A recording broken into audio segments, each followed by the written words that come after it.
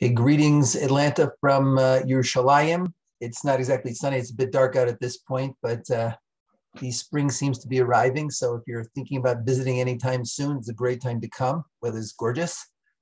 Our topic tonight is the sixth of the 13 Ikarim of the Rambam on Nevuah, on Emunah, and that is the one that concerns itself with Nevuah. The Rambam, when he discusses Nevuah, he actually starts describing the level that actually comes below Nevuah, which is Ruach HaKodesh. And the way that one achieves that is by perfecting basically your character, your understanding, and your focus. And what you're basically doing is you're developing a self that resonates with a higher level of understanding. And by connecting in that way through that resonance, you're able to receive from another realm understanding. That's Ruach HaKodesh. That's something that a person is able to actually achieve. Nevuah is actually something that you receive, and it's next level up beyond the preparation that you would need for Ruach HaKodesh. There's a certain dvekus and a Kadosh Baruch Hu that's required, and a person prepares themselves to receive Nevuah, and either Kadosh Baruch Hu gifts them with it or doesn't. But the bottom line is Ruach HaKodesh and Nevuah are both processes where we receive understanding from a whole nother realm, from the spiritual realm. And the Rambam says a person who experiences Ruach HaKodesh or Nevuah is basically separated out from the rest of humanity, because having had that experience, they really are living in this world, or actually the way I like to put it is they're living through this world rather than in this world. They're really connected to a whole nother place. We get some kind of an idea of what it means to connect to another realm when we have what's known as the aha moment, right? There are authors that write about Nobel Prize winners, interviewing them, asking them when they actually got the insight for the idea for which they won the prize. And they talk about the fact that we're working on the problem for many, many years. And then at some point when they're getting on a bus, they remember lifting up their foot and suddenly the thing was there. That intuition, that inspiration that we get, which is the foundation of any great idea, we don't know where that comes from. It comes from a place which is beyond comprehension. In our day, because of our focus on the rational intellect, we take that insight and we immediately start processing it and basically forget the fact that we're building on a connection to something which goes beyond our comprehension. So we really are very much focused in what we grasp, as opposed to the fact that it's building on something which goes beyond us. But even when we're talking on this level, when we're talking about a normal context, you may be connected to something which is beyond your comprehension, but it's still part of the finite world that we occupy. When we're talking about prophecy, what we're talking about is when you're able to reach a level which really transcends this. This is really the roots of reality, the spiritual roots of reality. Major difference between the Torah view versus the Western view is that the Western view is that reality is located in physical, and any ideas or understanding, comprehension is something which is our interpretation that goes on top of that. The Torah looks at it the opposite. The spiritual entities that are being actualized through physical reality are really the roots of reality. That's where reality really lies. And the whole point, the physical is nothing more than the realm of its expression. The idea of Nevuah is that you manage to reach that realm which is beyond the realm that we occupy and have access to insight, which is coming from the roots, the spiritual roots of reality, and that results in Nevuah. There are different levels of Nevuah. Our topic is not that of Moshe Rabbeinu. That'll presumably be the next class. But the Nevuah of Moshe Rabbeinu is something that gives us access to actually mitzvahs themselves. It's a whole other level. That's Torah. Once Moshe's gone, Torah's Moshe, that's over, right? We don't get that anymore. But Nevuah is still around, giving us tochacha, giving us insights into the future, giving us insights into how Kadosh Baruch Hu is viewing and what he wants from us. And that we do have. The mitzvah, there's a mitzvah to believe in Navi, who's a Navi MS. That's a separate issue. How does you identify who the Navi MS is? We have a mitzvah to believe the Navi MS when he comes along, but that's not our focus today. Our focus today is the Ikar of Emunah, which is that we need to believe that Nevuah exists in humanity, that there is such a thing as Nevuah. We're looking now again at the sixth of the 13 principles of the Rambam. This actually is an important transition point in your course of study here, in that this is really another category of Ikar. The Rambam has 13 Ikarim, but the Sefer Ikarim, so there's a Sefer called Sefer Ikarim by Yosef Albo, also a Rishon, who whittles down the essentials of Emunah down to the basic three.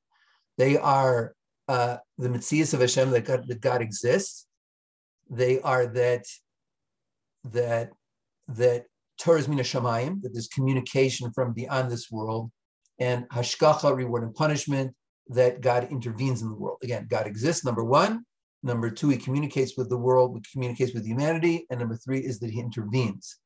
If we look at those as categories as opposed to specific ideas, then the 13 principles of the Rambam fit quite nicely into these three categories of the Sefer Ikarim.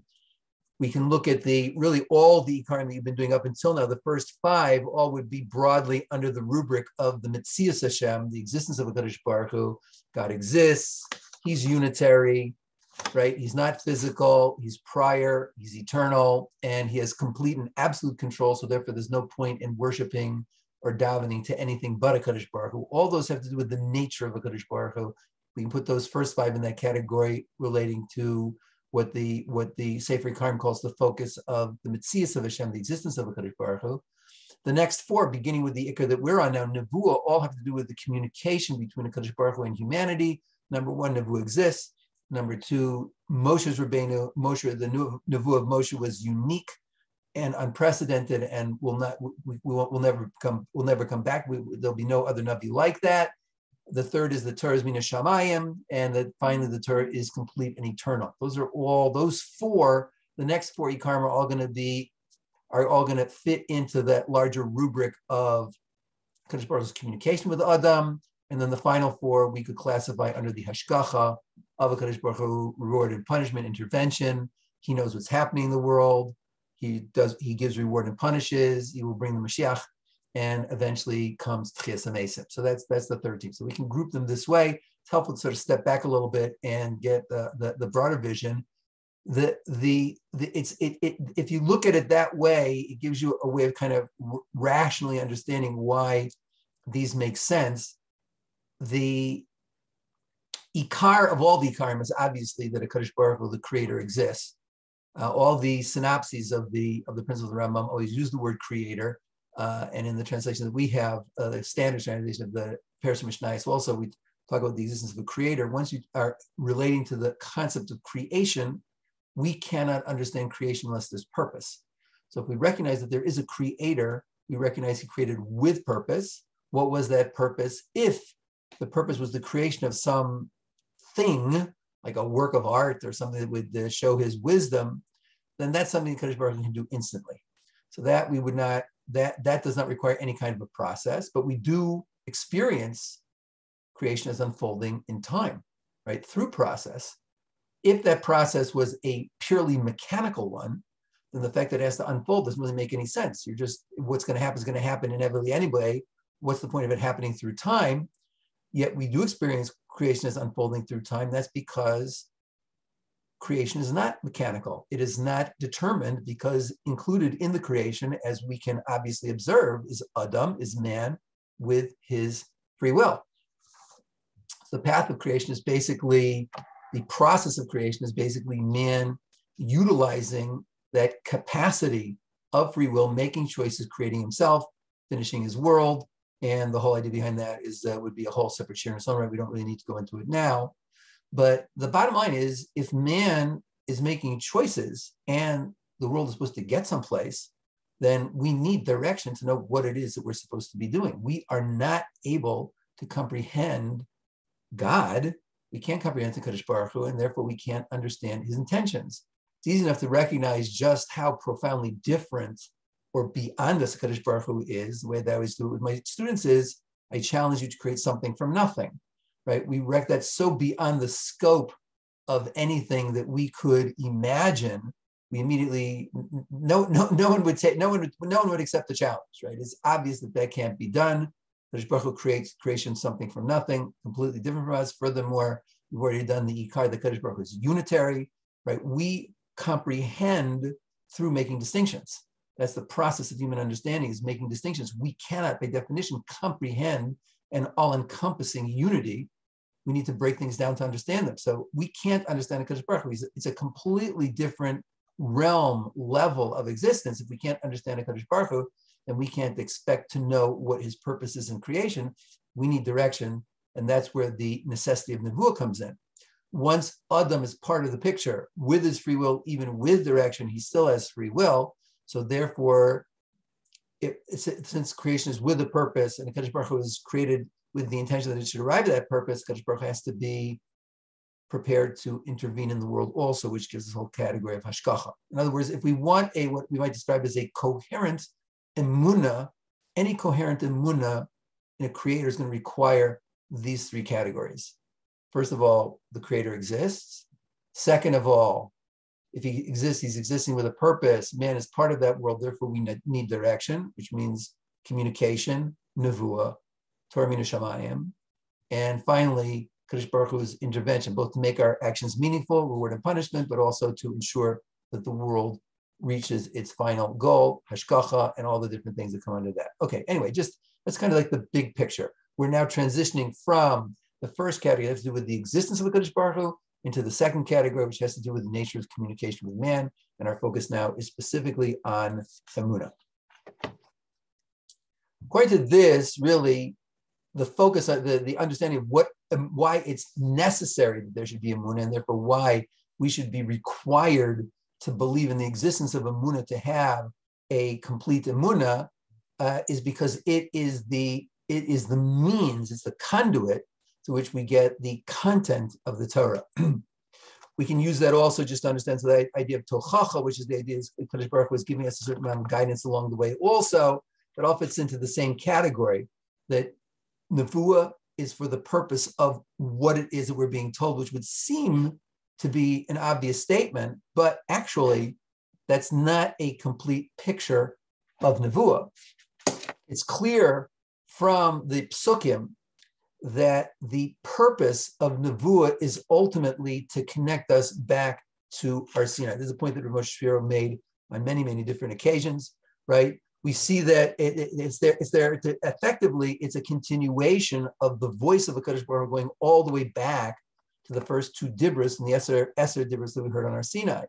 Gemara in Makos, famous Gemara in Makos, teaches us that and it's derived directly from the Psukim. If we look at the Psukim carefully by the Eser Dibros, by the 10 Commandments, the first two commandments are spoken in the first person.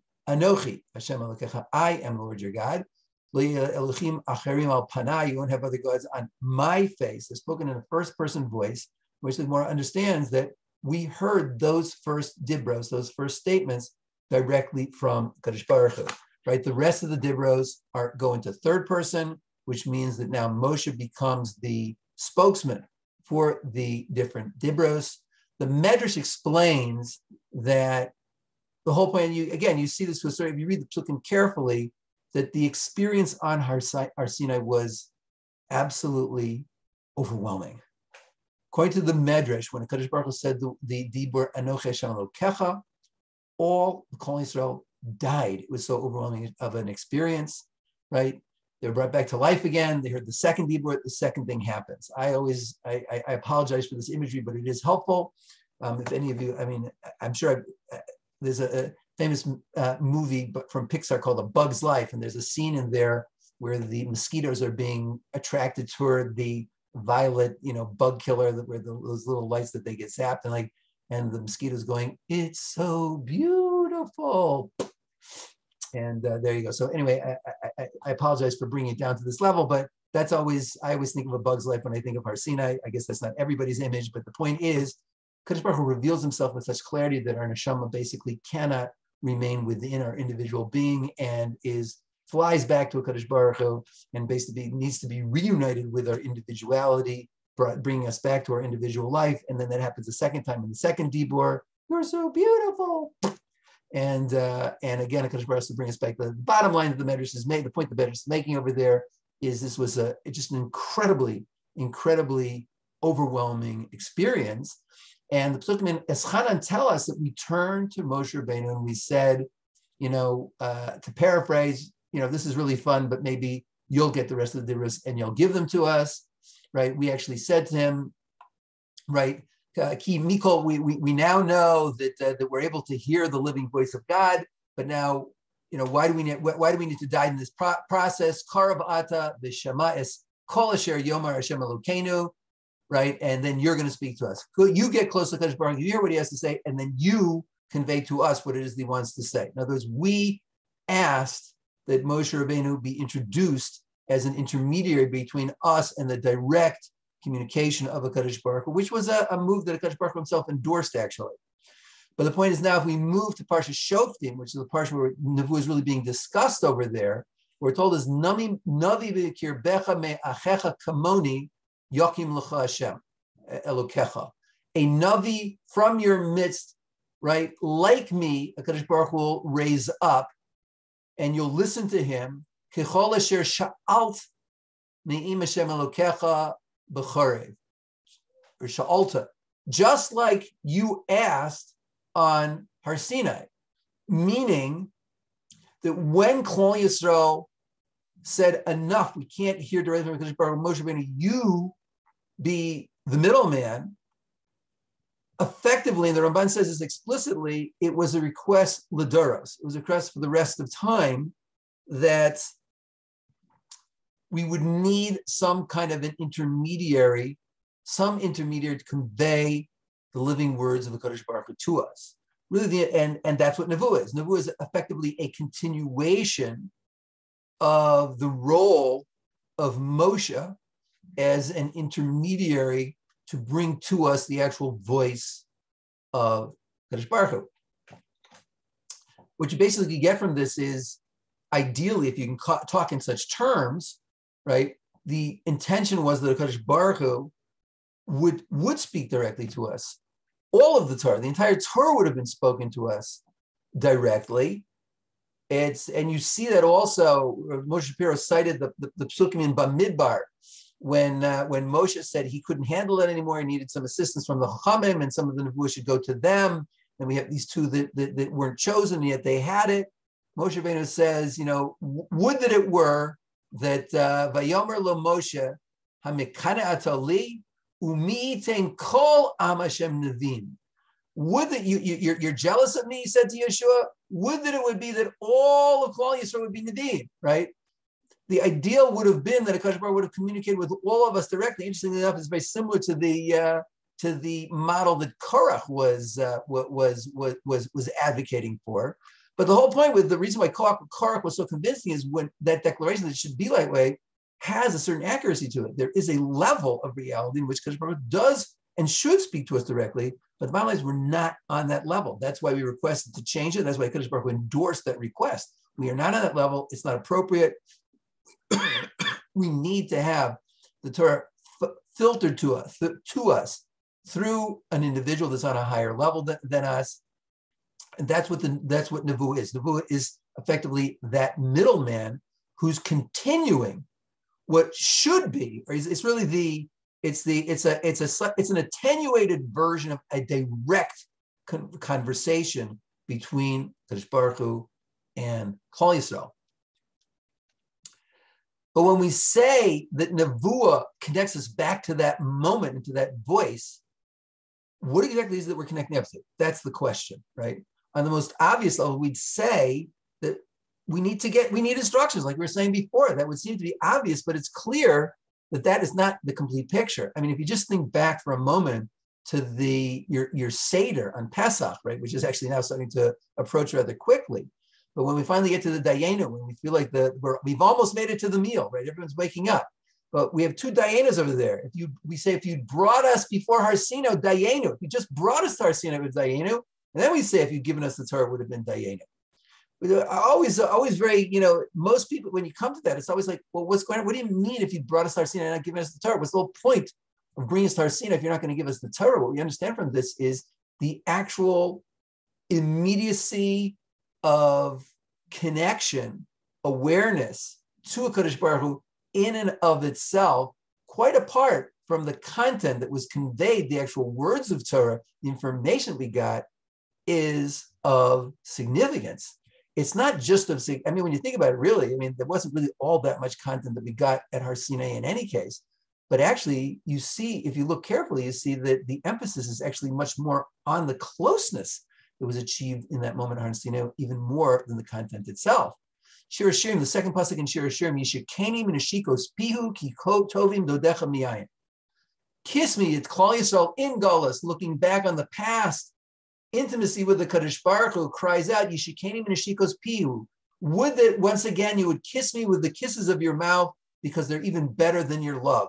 Before the Medrash over there explains that the kisses that it's talking about are the two dibras that we heard directly from Kadosh Baruch Hu, which we're describing here as neshikos, as kisses of the Kadosh Baruch Hu. That's better than dodecha, that's better than your love, which the dodecha is actually referring to the Torah and its content. According to the Gra, this pasuk is the one that conveys the essence of what happened on Har Sinai. And what we're describing over there is not the content of the Torah that we receive, but the indescribable closeness, that moment of closeness that was achieved when we actually heard HaKadosh Baruch Hu speaking directly to us with no intermediary whatsoever. And certainly what happened in that moment, we were changed for eternity by that experience. Right? When the Medrash we recited before that talks about the fact that we died in the moment of hearing these dibros, what it really means is all facets of our personality that were not fully focused on the relationship with the Kadosh Baruch Hu were burned off. Any aspect of self that wasn't directed towards that relationship with Hashem was lost. What happened in those moments, in those two dibros, is the essential, the essence of the Torah personality was created.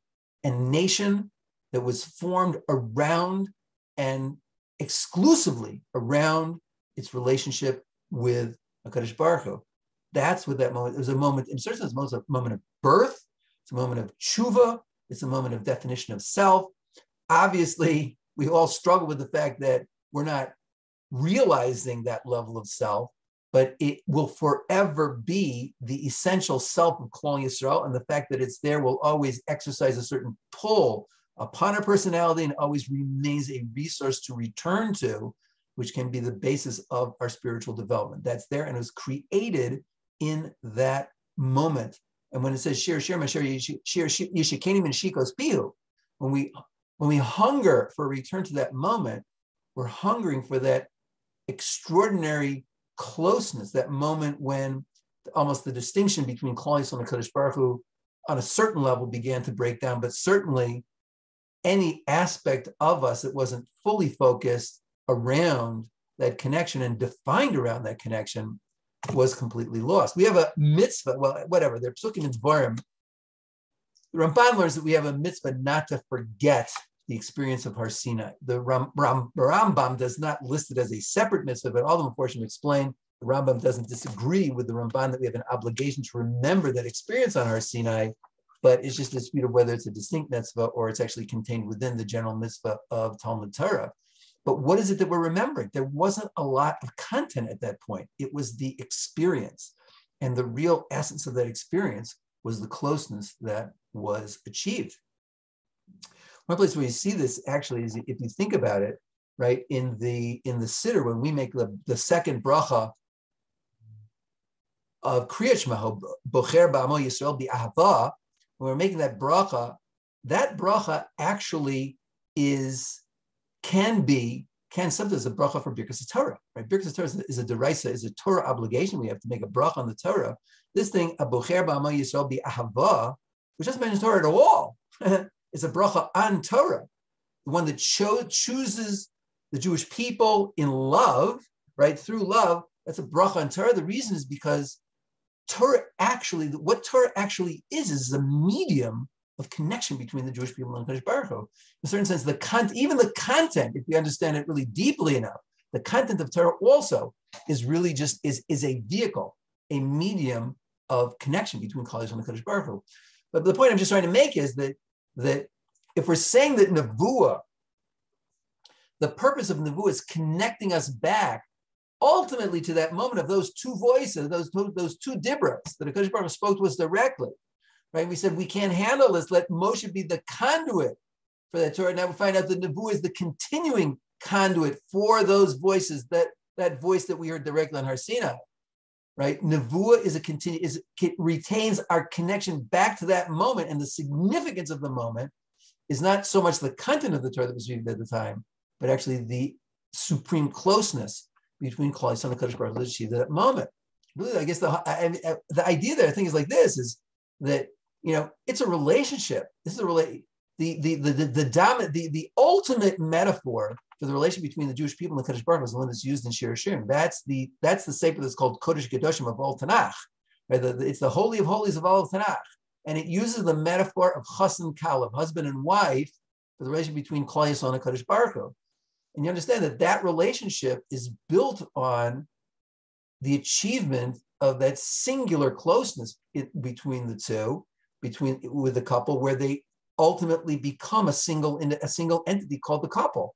Right? It's like the word Adam means husband and wife together. A man is a half of a person, and a woman is a half of a person. The couple is where we get something called Adam, right? And that relation of Chas and Kala is the relationship through which they become fused or unified into this single individual, right? Well, that's what's happening in Har Sinai. Also, we're becoming fused as a single entity, Klal Yisrael and the Kadosh Baruch Hu. And the point is, obviously, in any relationship, you can't be focused around that level of closeness. In the context of Klal Yisrael and Kadosh Baruch Hu, we're totally paralyzed in the moment of that complete and utter dveikus in a Kadosh Baruch Hu. We're paralyzed. We can't operate. We can't use our free will. We can't build it. We can't develop ourselves. We can't develop our world. So we can't be frontally conscious of that level of closeness with any kind of constancy. But the relationship is always built on the fact that closeness exists. And then essentially on a certain level, we always need to be referencing back to it and reconnecting to that moment that it should always be. And it's the heart. It's the heart of the relationship, right? There's a lot of other components besides the heart. Without the heart, you don't have anything, right? We can't live in the. It's like it can't be constantly in the RAM. We can't be frontally conscious of this level of closeness, but we can never let it stray to the point where we aren't where it isn't exercising its influence over the ongoing reality of the relationship. And that's where the obligation comes to always to remember every day Har Sinai. And what we're saying is basically Nevuah. And what we're coming to say now is the purpose of Nevuah, right, is to retain that ongoing direct. It's like we remain in direct conversation with the Kadosh Baruch Hu. Obviously, not with the intensity of those first two dibros, right? That, on a certain level, that was Moshe Rabbeinu, and that'll be for the next speaker to explain what the distinction and the uniqueness of Moshe was. But the Navi is effectively continuing that personal conversation between Klal Yisrael and a Kadosh Baruch Hu, meaning through him we retain that certain intimacy of connection. We have, for example, we see this in another way. The Ner Maravi in the Mishkan and the Beis HaMikdash, the Ner Maravi, which was that we had the menorah, right? The menorah was lit every day and burned through the night. But even though only enough oil was put in to burn through the night, there was one of those 7 branches that burned all the way till the relighting of the candles the next days, the Ner Tamid. And that nace,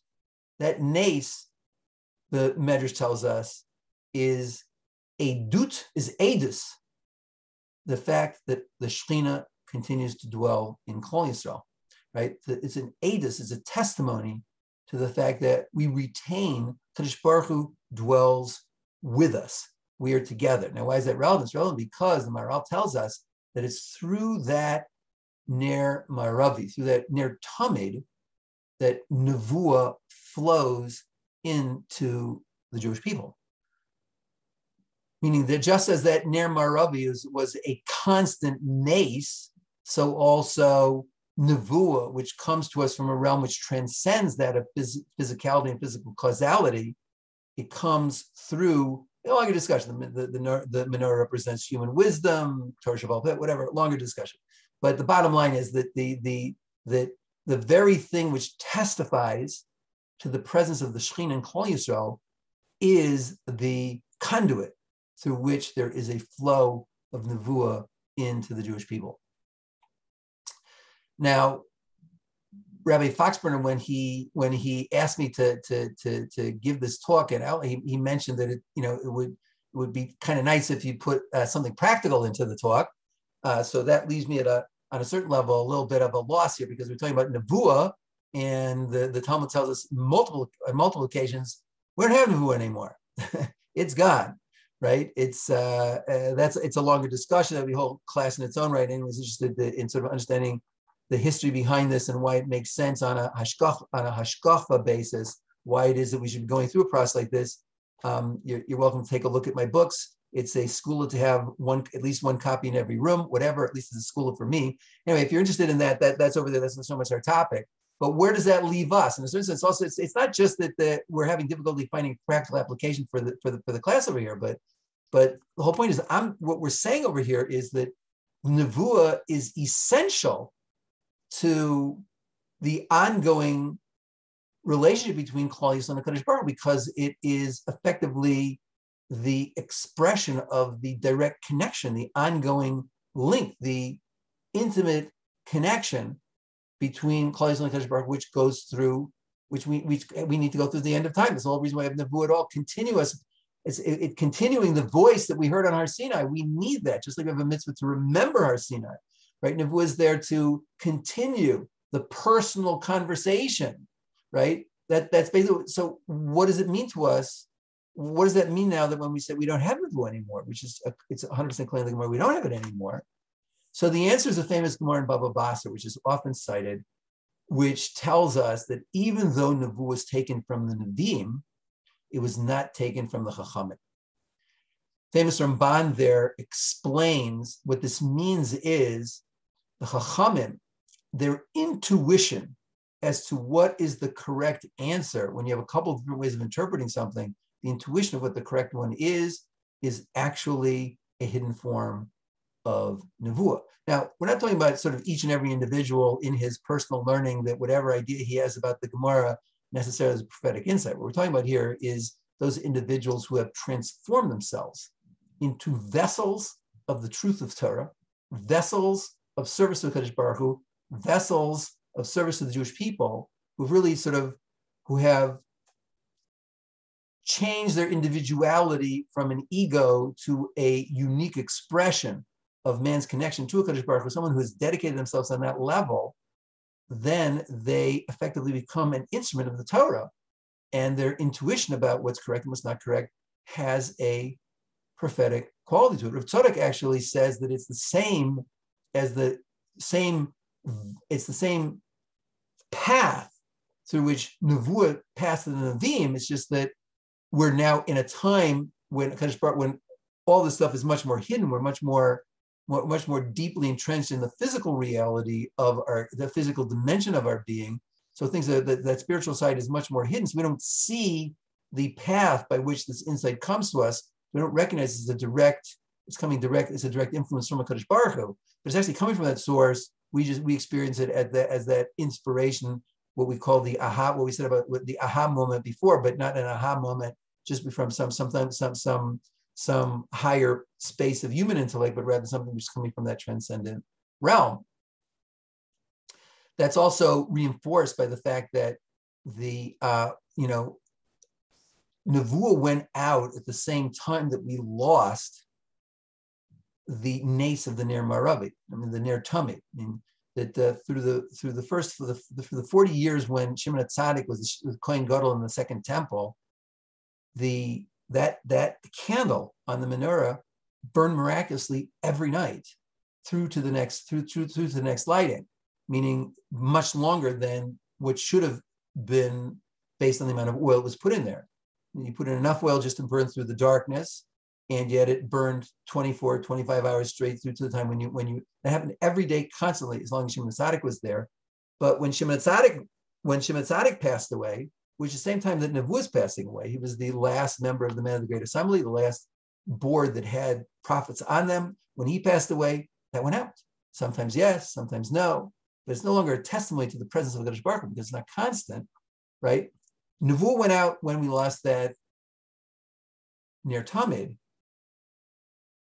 We got the equivalent of that Ner Tamid back on Hanukkah. The Nes of Hanukkah was basically a revisiting of the Nes of the Ner Tamid for the rest of history. In other words, we reconnect to that Ner Tamid every Hanukkah when we light our menorah and we connect ourselves back to that Nes Hanukkah where we had enough oil for one day and actually burned for 8 days. That since that Ner Hanukkah is Chanukah, it was the dedication of Bayesheni at that point. We're sort of dedicating it with this Nes of Shemen. It's Hanukkah connects us up for the rest of history to the Nes of the Ner Tamid. This was a point that Rav Moshe Shapiro made. The point is Hanukkah is really, and this is a longer discussion, but Hanukkah is really celebrating the coming to the fore of the Torah Shabbal Peh. With Nevuah is completely gone now, and Torah Shabbal Peh, meaning the Chachamim have now become the arbiters of Torah for us completely, and Hanukkah sort of inaugurates this point in history where the Ner Maravi, the Ner Tamid, the Nes of the Ner Tamid, transfers from being a conduit for direct revealed Nevuah to the hidden Nevuah of the inspiration and the intuition of the Chacham. So what I'm saying is that Nevuah is still with us. We haven't lost Nevuah. It comes in a much more subdued form. It doesn't change the fact that it is Nevuah, right? And we can connect ourselves to it. What's the practice? We need to connect ourselves. The way we connect ourselves up to it is that, you have a rabbi, and you learn to your whatever Torah learning, whatever dedication you have to your learning of Torah, and you connect yourself to your Rav, someone who is more involved and more connected than you, and he's connected to his Rav up the ladder until you get to these the leaders of the generation, the upper echelon, where these people who have turned themselves into genuine vehicles for the truth of Torah, and therefore have access to this level of intuition, which is in fact Nevuah. It's a hidden Nevuah, but it is Nevuah, and it is Nevuah. There's a famous story about Rav Moshe Feinstein that some years after the war, a woman once came to him completely broken and distraught, saying that she'd been in one of the camps during the war, and her husband had disappeared. And in that camp with her was a certain individual, one of the Gedolim of that generation, and she'd asked from him permission to be able to remarry, even though her husband was disappeared and they didn't have testimony that he died. She was sure that he hid. There was a certain halachic process for doing this. He had certified it. Now, some years later, after remarrying, her original husband shows up, and she's completely broken. Say, Moshe Feinstein, what am I supposed to do? I don't know if Rav Moshe Feinstein. So he says, "Tell me the story again." And she's just getting more emotional. You don't understand. I was in the camp. My husband disappeared. Such and such a girl was with me. He gave me permission to remarry. Now my husband showed up. What am I supposed to do? And he says, "Tell me that story again." And she's getting just more and more emotional. "Why are you doing this to me? I was in this camp." Da, da, da. He said, "You're lying. I've written hundreds of those documents allowing women to remarry. I have never been wrong. I knew that man that you're talking about. He was a genuine tzaddik. If he had written that document, he would not have signed that document unless it was in fact true. You're lying." She broke down and she admitted that she was lying, that she had fabricated the story because she felt that her husband was gone and she wanted to remarry and whatever. But I'm bringing this up to illustrate that Nevuah, something smacking of Nevuah, this aspect of Nevuah, is an ongoing need for the Jewish people to be able to be who they need to be in history. And it still remains an ongoing part of Kol Yisrael. And we can connect ourselves up to that through our own connection to Torah, to our own Rebbeim, and through their connection of them to their Rebbeim up the line to these individuals. Kol Yisrael retains their connection to this. Now, the interesting thing is, in the story that I'm giving for Moshe Feinstein, that's really talking about Nevuah in terms of its content. But it's just as appropriate to talk about not just the content, but also that closeness that we are able to achieve in terms of a sense of connectedness to HaKadosh Baruch Hu, that sort of the love, which is the heart of this chas and kala relationship, we also have access to that. That we, at least we can get an echo of it. There's a famous Rashi in Parshas Ki Sisa, it's coming up next week, talking about the Betzalel was given a certain level of wisdom to be able to build the Mishkan, which was a microcosm of the creation, whatever, Chacham, Bina, and Das. So Rashi gives us a definition over there of Das, the kind of knowledge called Das. He says it's Ruach HaKodesh.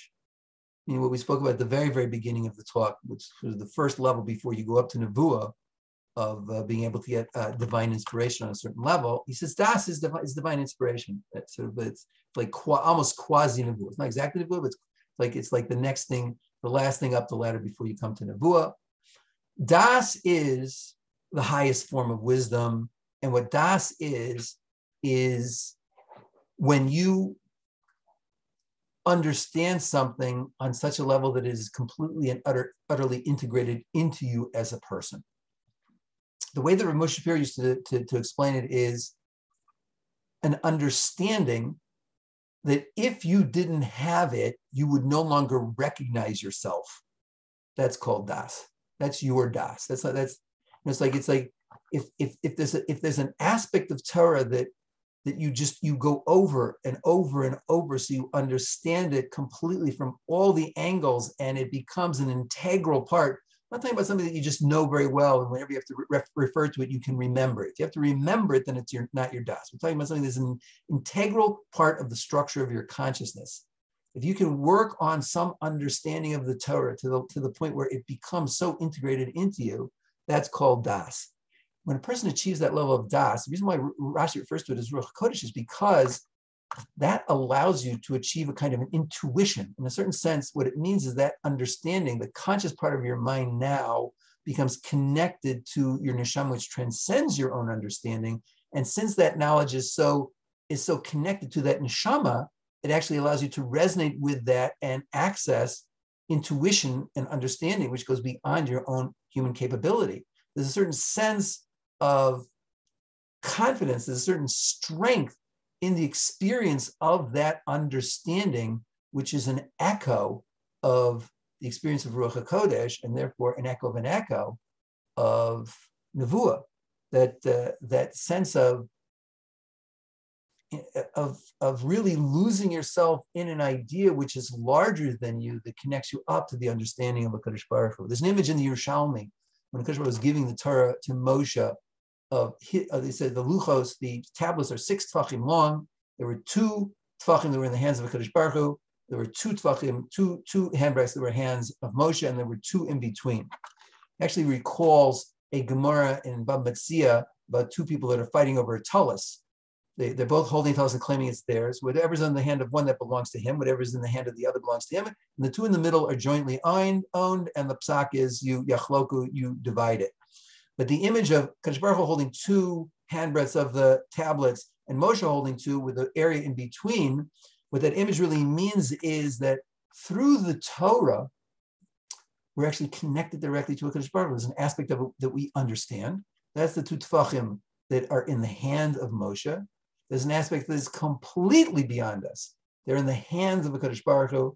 And then the 2 tefachim, the 2 handbreadths in between, is an area that our understanding is connected to, even though we don't fully grasp it, and that itself is connected to something which goes even beyond that. That's like this chain of being between what we grasp all the way up to a Torah which belongs to a Kadosh Baruch Hu himself.